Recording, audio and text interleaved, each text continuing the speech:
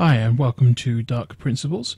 Today we're going to be discussing arrays and data types and showing how we can combine the two technologies to make the organization and running of our programs a lot easier. First of all, I want you to imagine a situation. You're programming a game with 7 fighters.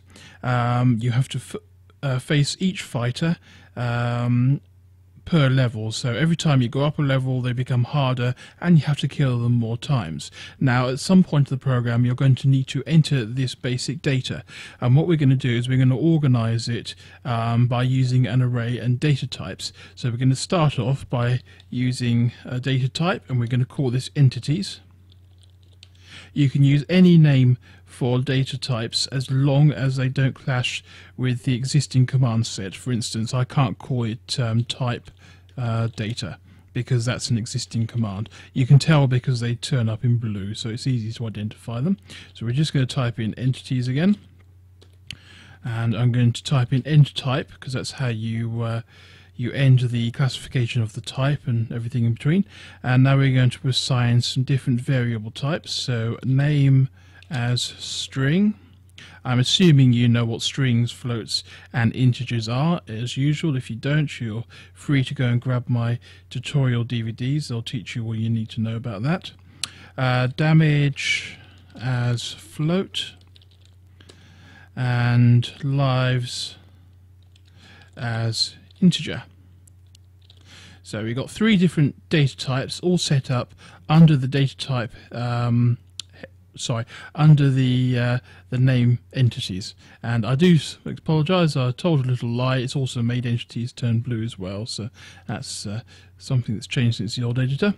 Dim enemies 6 as entities. Now what we're basically doing here is creating an array with 7 slots. Even though I've typed in 6 here, remember 0 in programming counts as a number, so we'll be counting 0, 1, 2, 3, 4, 5, 6 rather than 1, 2, 3, 4, 5, 6. Next we're going to assign some data in the form of names, so we're just going to create a data statement here. So we're going to give them the names Sam, Rocky, Mr. B, Tex, Crusher,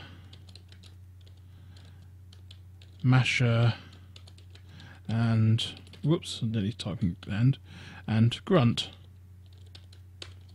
So we've set up a simple data statement there, and now we're going to create a loop that will automatically put all this into our program rather than having to type in manually. Normally if you were going to type it in manually you'd have to sort of type it in as enemies. You have to give it a slot number 0 dot name read, and you'd basically have to repeat this line 7 times. 1, 2, 3, 4, 5, 6, 7. Yeah, you have to repeat this line 7 times with the slot ID updated every single time in order to read that data statement into the array. And as you can see, that's quite a lot of work. We've got 6 lines here. Now I can do the same thing for all of this and the rest of the information in 1, 2, 3, 4, 5, 6, 7, 8, 9 lines. So we're just adding 3 lines on top of that to get all this data into it. So loops are extremely useful. I'm going to use a classic for x equals 0 to 6.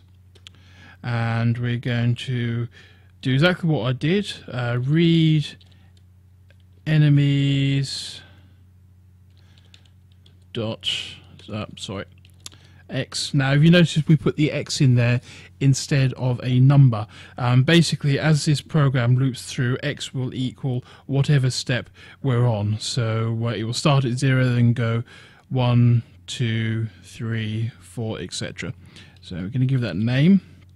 And that's all we need for that. I mean, we've already reduced 6 lines of code potentially down to 3, which isn't bad. You don't have to do this, but I like to type in next x. Next we're going to increase a temporary variable by 0.1. It's just something, a throwaway variable, doesn't matter if it's global or anything. It's not going to exist outside this loop. We only use it to assign a number to the float section. So enemies open bracket x close bracket and dot damage equals temp. And what this is basically doing is it's counting up 0.1. So as this is counting to 0 to 6, and I want decimal points, so I'm just creating this ink here and having that count up in the same way, but instead it will be 0.1, 0.2, 0.3, etc. Then the final one is going to be enemies open bracket x close bracket dot lives equals x. So now every one of these characters, as they go up in the cycle, will automatically be assigned an increase of their damage potential by 0.1, and the number of times they can be knocked down before getting back up will also be increased. So as you can imagine, in the game context, this would work quite well under that situation. Now, rather than creating a second loop just to display all the information, I'm also going to integrate that into this loop here.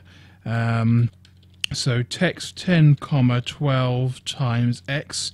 What this is basically saying is 12 times x, basically. So for the first loop is going to be 12 times 0, which is 0. The next one is going to be 12, then 24, etc, etc. So we're just multiplying it by the x value there. And we're going to give this the names, because it's a straight up string. Enemies open bracket x dot name, and that's just going to display the name of the character, and we're also going to display their damage potential and the number of lives they have. So text, we need to make some space because some of those lines are quite long. I'm going to give it a nice safe buffer of 75 pixels across the screen, and we're going to do the 12 times x again because we're going down in the Y direction in the same fashion. And this time I'm going to use a command string. I will actually tell you more about these commands in the next tutorial I'm preparing to write. So for now, just accept that it converts an integer or float into a string variable that the text statement can handle. And we need to give that the name enemies dot damage. I forgot the bracket and x, and that will then display that information.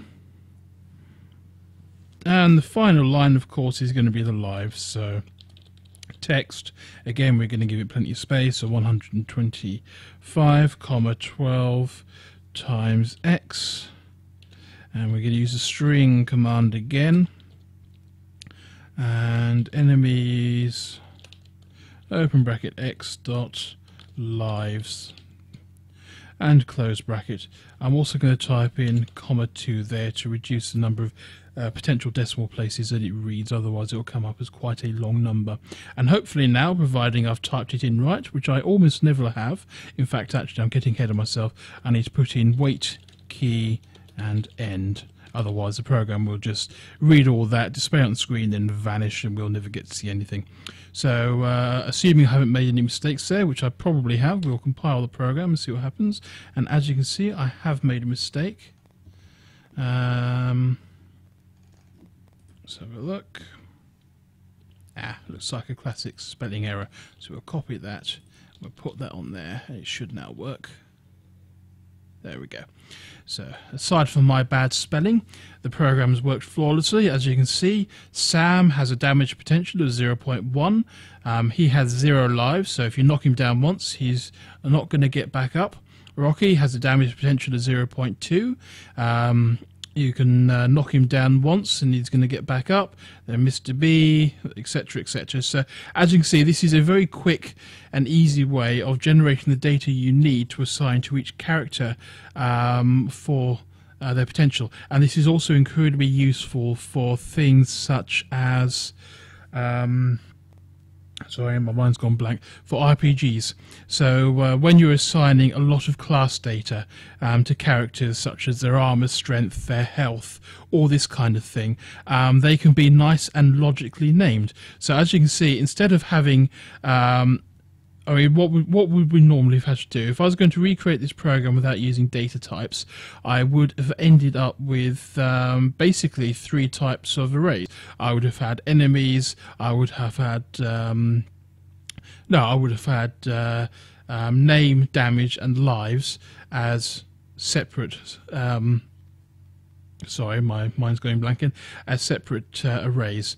So once you've got those array set up, then you would assign the data in the usual way, but it's less readable and it's less easy to maintain. So all we got here is one particular array set, and all we've done then is assign it to a data type. So the same slot will apply for each character as well. So I know that if I call slot 0 on any of these arrays, I'm going to get the data that's relevant to Sam. If I call slot 6, then I'm going to get all the data that is relative to Grunt. So if you're dealing with multiple enemies, each with their own classes and weapons and all sorts of whatever details you wish to add, which is all going to be number driven, then this is a very neat way of naming all of those, having separate data while still maintaining each slot